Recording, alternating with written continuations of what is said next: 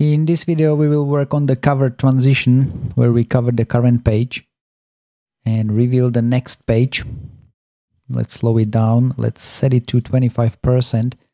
We've got the transition element covering the screen, and then we're revealing the page under, and that's what we will be doing in this video.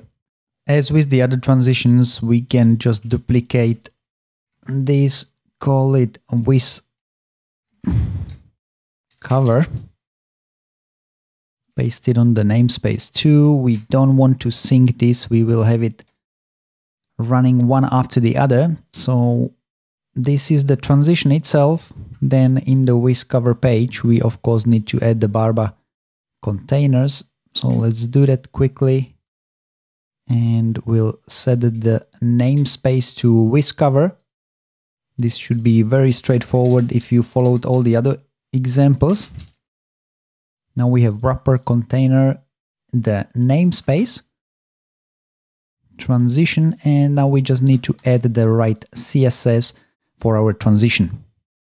The difference between this animation or transition and the other ones is that now we want to animate element inside of the container. Okay, so when we have the classes on the container, we want to animate the child, and we need to position it at the start of the transition away from the screen, and then in the end of the leave transition we want to cover the screen, and then in the start of the enter transition we still want it to be there, and then animate out to the bottom of the screen. Okay, so we'll need to not really animate the container itself, we're animating the children of it. Okay, so that's the difference between this transition and the previous few transitions. So just keep that in mind. And Barba listens for transitions on the container. So we need to put some transition on it for the classes to stay on the container, but it will not really do any animation, any transition to the container itself. Visually, the only animation that will happen are to the children. Okay, but for Barba to work, to keep the classes there, we still need to add the transition to the correct Barba containers. To save us some time typing, I will just paste the CSS classes in. If you followed all the other examples, it's exactly the same process. Firstly, we creating the animation out, the leave. So we want the cover to start off the screen and then cover the whole page. And when we entering, we want the transition to start in the middle of the viewport and then move down below it. Okay, so that's how we positioning the cover. And now we need to include the classes for the transition with the transition. And for that, we would normally do with cover leave active and with cover enter active. So this would be the normal process. But we want to, of course, include the transition on this.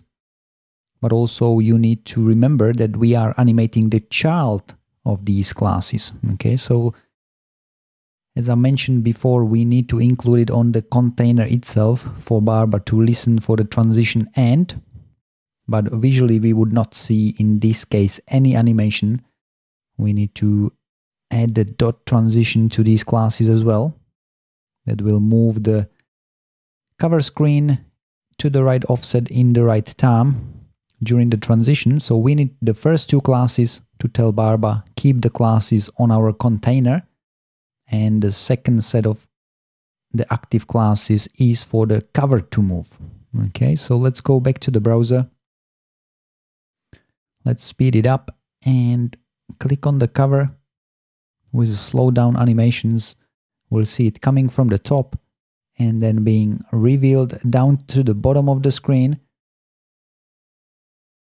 So hopefully that makes sense how we need to include the transition on the top level elements, but also on the element that is moving on both pages.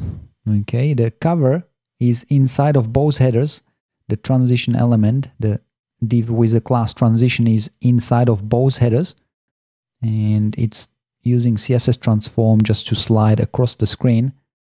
If I go translate Y, whatever value, we'll see it on the screen moving up and down So that's what being translated.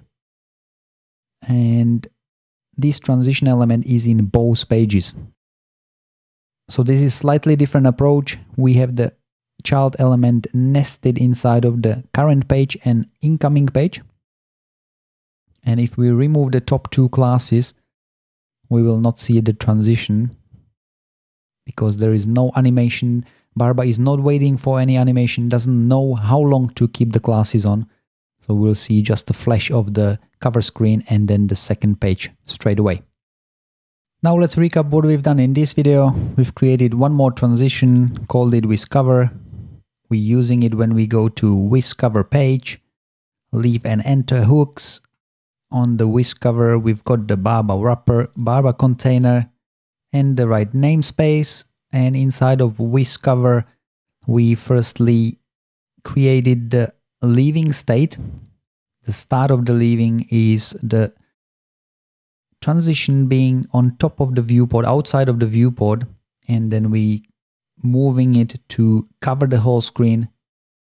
When the enter animation starts, we still covering the whole screen because that is the incoming container starting point, and then we animating it outside of the viewport at the end of the transition. Okay, so these are the states where we want the transition cover to be, and then we define 4 classes, not just 2 but 4 of them, to be able to listen for the transition end on the top level containers, and then to see visually the transition element to move, we had to target the child element of these containers.